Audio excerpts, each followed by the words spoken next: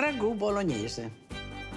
Some onions, a little bit of salt in the onion just because the salt pulls out the water so the onions will wilt sooner. Some shredded carrots, that brings sweetness to it.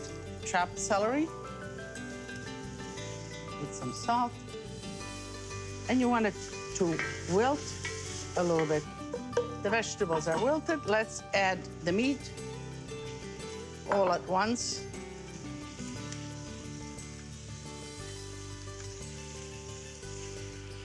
I like the peperoncino in it. Spiciness, this is the time to add that.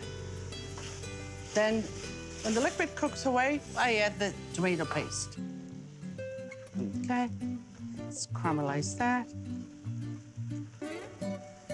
Wine. Red wine, because, you know, this is a hearty mix.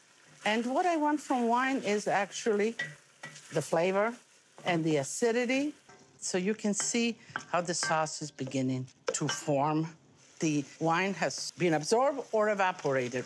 And now we put in the plum tomato, San Marzano, you know what I like. And I have here some hot boiling water, if you will. And you put enough to cover everything and to give it enough juice to perk away. Put a lid on and let it cook for about 2.5 hours. Let's put the pasta in the water. Butta la pasta, as we say in Italy. And I chose rigatoni. And I add peas, and I got all of it out. I add cheese at the very end.